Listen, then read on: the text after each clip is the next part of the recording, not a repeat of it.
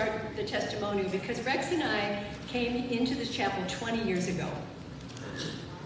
I know, it's like so hard to believe. 20 years. I came in as, we just kind of walked in. We came from the Bay Area, our loving church we had there. And I've grown up, I say that I've grown up in this church, in this center, because I really have. And so whether you've been here 2 years, 1 year, this is your first time, it doesn't matter. If you have a feeling about this space you just want to share, I invite you to come up. And I just want to share the fond memories I have of the drum circles, the potlucks, the movie nights, and I also taught yoga here for many years, specifically for the county workers for their lunch hour. And I had like 10 to 15 county workers would come at noon to 1 every Wednesday, and I did yoga with them. Mainly it was de-stressing. And I still have some of them that take class with me. It's just amazing, so I was grateful for that. And remember all the speakers we had, Miguel Ruiz Jr., Matthew Fox, Dr. Bill Larkin, Michael Gott, the Tibetan monks have been here. So many events, so that's my memory. So please come up and share.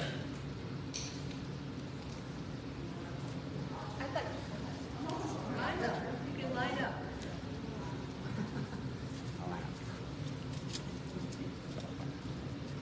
So a lot of you haven't really gotten to know me because I've been a little bit more missed than hit here. But I've been coming here since 2005.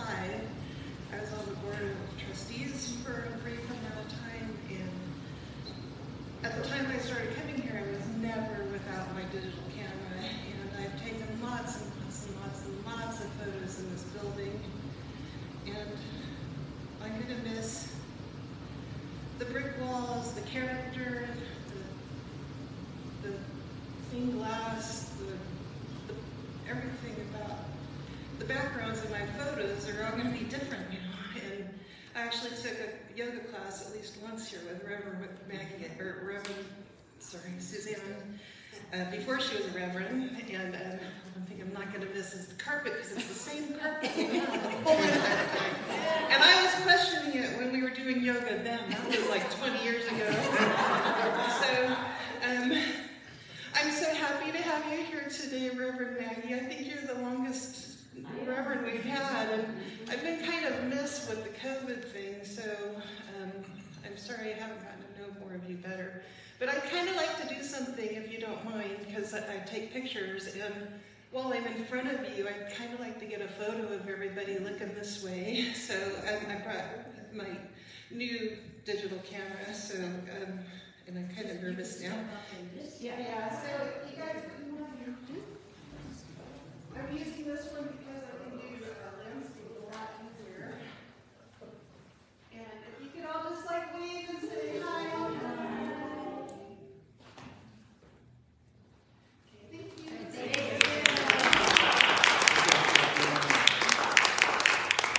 Together? All right. Okay.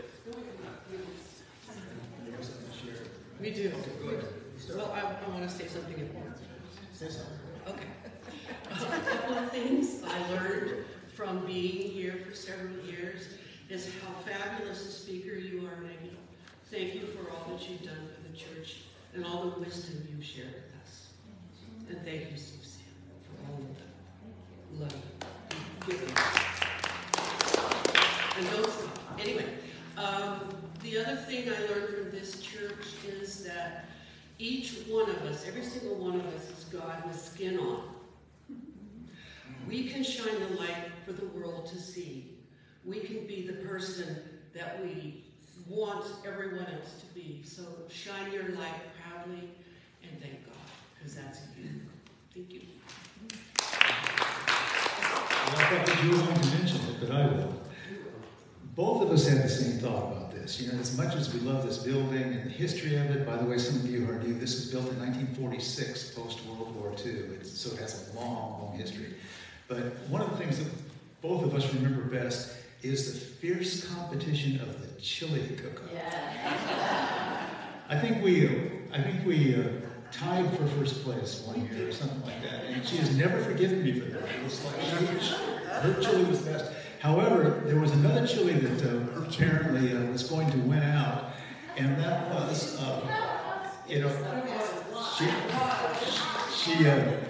she had the dignity in class not to do this, but as she's heading up the freeway, it fell off her seat onto the floor. I'm talking about Susan's chili, which was probably the winning chili. And she chose not to put it back in the pot and sniff it. She admitted to us that that didn't happen, but I'm sure it was a delicious chili.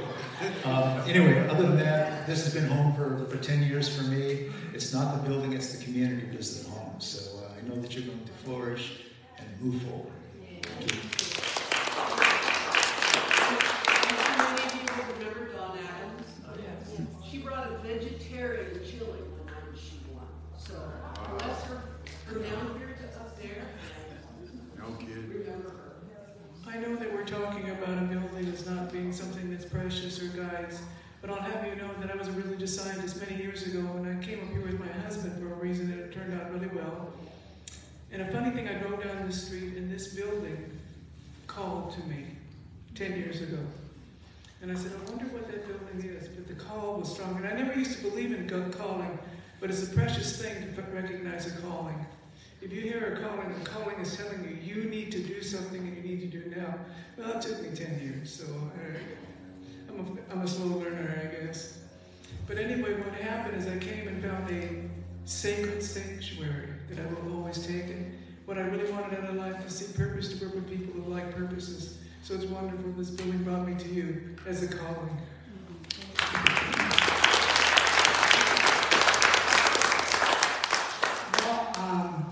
I remember, it's about 10 years ago maybe I came here, and Carol was an usher, and Carol welcomed me into this community. I remember that. She was talking to me, she took an interest in me. You know, I moved here from West Sacramento area, and I was West Sacramento Center for Spiritual Living, and when I moved to Auburn, I looked this building up, and I remember, and thank you, Carol, for everything you've done, and you welcomed me in this community, and I thought, wow, everything's so neat here. And I remember when I first walked in, I'm like, wow, this place is amazing, it's beautiful. Look at the beautiful church, the windows, everything. And I was really impressed with everything. And over the years, amazing spiritual community, I made good friends. Thank you, Susan, thank you, Rex, thank you everybody here, Jess, everybody here, and Reverend Maggie, and all my friends, and it's like family, it's a spiritual community. And I realized, okay, well, it's going away, but you know what? It's always a blessing, everything. I mean, I was working a job that I was getting paid really good money, a little bit more than I'm making now, and I left the job because I knew there was goodness on the other side. When I had the other job, I couldn't come to church on Sundays. For a long time, I wasn't coming to church because I had to work all the time. And I don't have the benefits to have that with that job, and I'm doing pretty good for myself now with my clients, but I realize it's all good. I wouldn't be here today if I was still at the other job. So the fact that we're going to a new building, it's all good, and it's going to be even better, and we're going to have our own building, and I believe that. Thank you, Reverend Maggie, thank you, Susan, and everybody.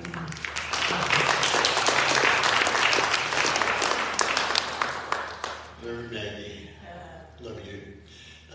Reverend Suzanne, I love watching you grow. Not that you weren't wonderful when you started out, but it was your beginning as a spiritual leader. And you have just grown and blossomed into an amazing, not only speaker and teacher,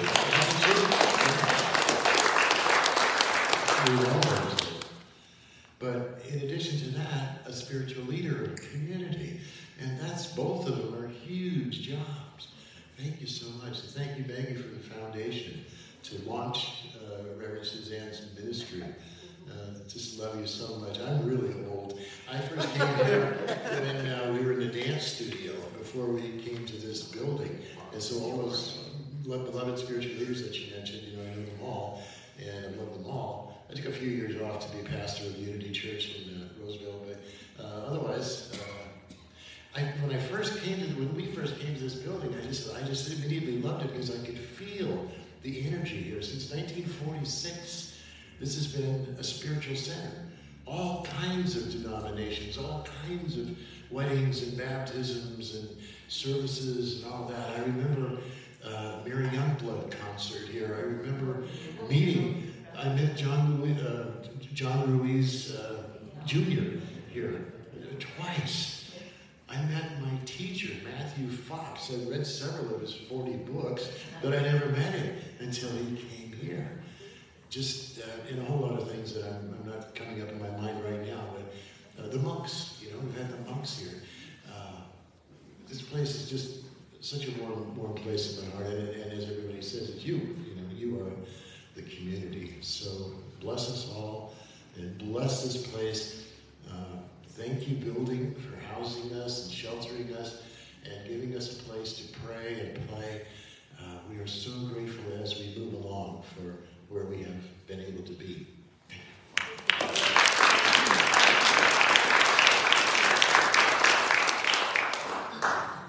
I wanted to come up here for a couple of reasons, but one of them was just to look at everybody in this direction. It's wonderful.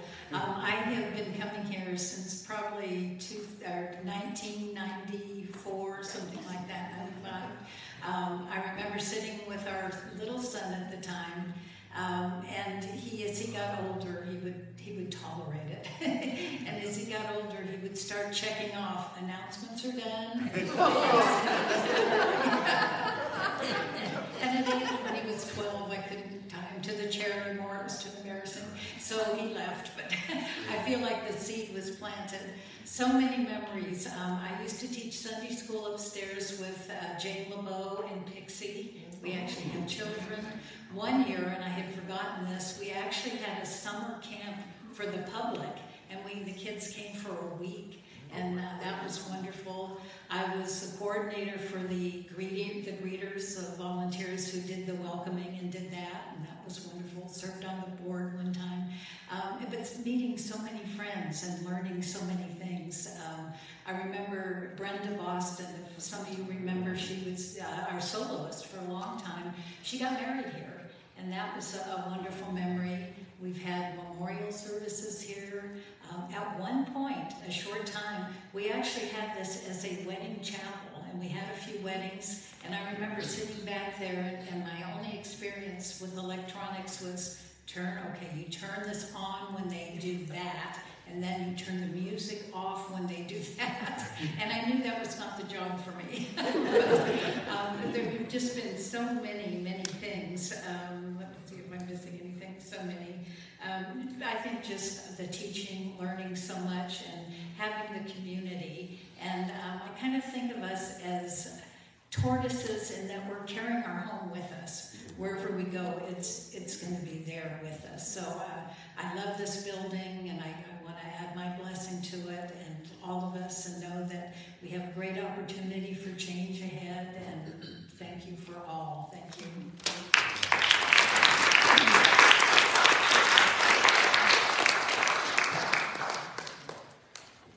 So thinking back the last probably 19 years, the one thing that kind of stuck out in my mind, I have to admit, was the first year we were here. It was early 05. Suzanne and I, we got a little involved, but there was some time between when we first got here and the first rummage sale that we helped in, that Annie Clayton, who a handful of you, or 5 or 10 people probably remember, she looked at me and she goes, probably didn't say it in exactly the same words, but she said, you're the future of this church.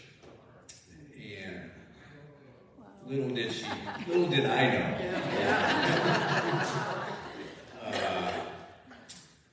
And it's just amazing, all the memories we have and stuff. So I want to look all of you in the eye and say, you're the future of this church also. Whether you've been here for 3 months or 30 years, we're the ones that make the church. And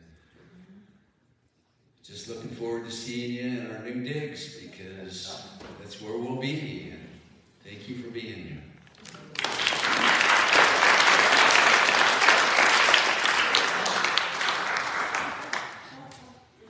Hi, everybody.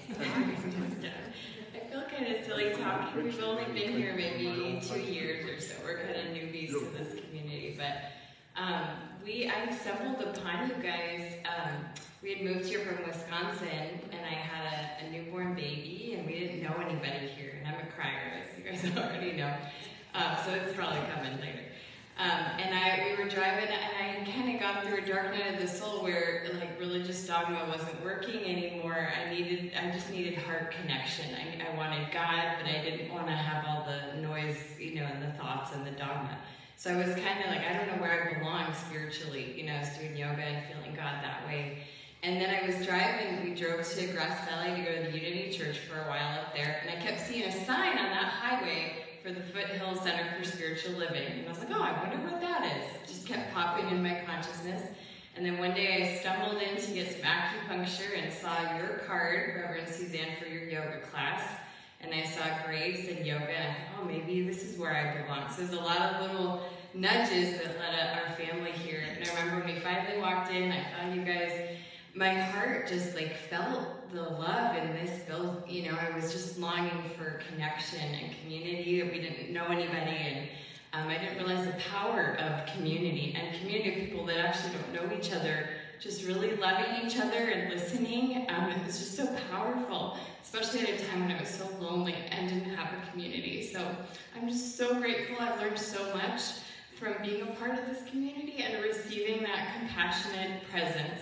And I know that that's what makes this place magical, is just the compassion and the care of strangers. I believe in the power of that. I think that's how we will heal and change the world, is communities like this where we listen and care about people, whether we know them or not. That's what you've given to me, and now I'm giving it back in my own work, in my own way, and it's so nice to get an inhale from all of you guys before I exhale it to other people. So I'll be following along with you as we make the transition, and we're going to be the change together, I think. So thank you both.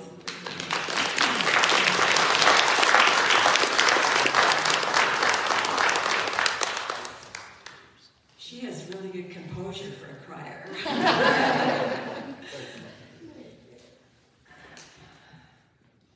All the personal stuff has been spoken. My specific attachment to this building, I was privileged to do a lot of painting in different rooms. Up in the loft, I was tasked with painting on those walls, and there was a class being held up there every week. And the day I came in to work, the class had written pencil all over the walls, messages of love. Thank you, Carol, for painting this. And that's up there under the paint of those walls. That's sweet. That's so sweet. And I'm a real sucker for old architecture.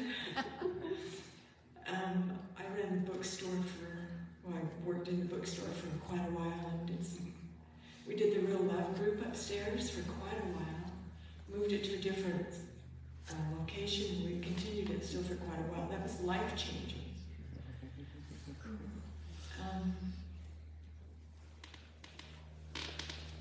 I came here shortly after Suzanne and Rex, by a couple years again. I met them and Don and Mark at Contra Dancing, and I felt the vibe. And Mark actually said, well, yeah, I know her from this church. And I rolled my eyes, and I'm like, you're not getting me back into a church. But I came in here the next Sunday, and I haven't left. Yeah.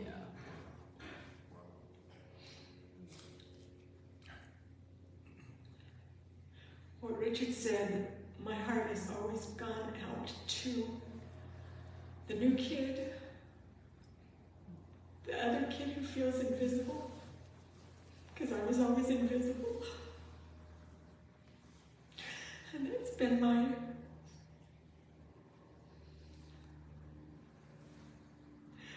I maybe was the first one to say hi to Mary Ann, walking in the door. I remember that first day and just going, oh, there's a new girl. Found a very dear friend in Julie because we worked concession booth at a concert here one time. Clicked, And I remember the people, John Haas and Deborah and all the people who Bruce. And this past month I've been thinking of all these people that have passed. Pixie and John meeting here and getting married and moving on to their own great ministry. I'm so grateful for both of you. I came here right on the tails of a divorce that I could not let go of. I was so heartbroken. And with the teachings and the love here,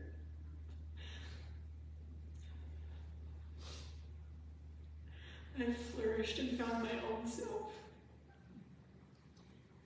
See, now that's a crier. Okay, thank you.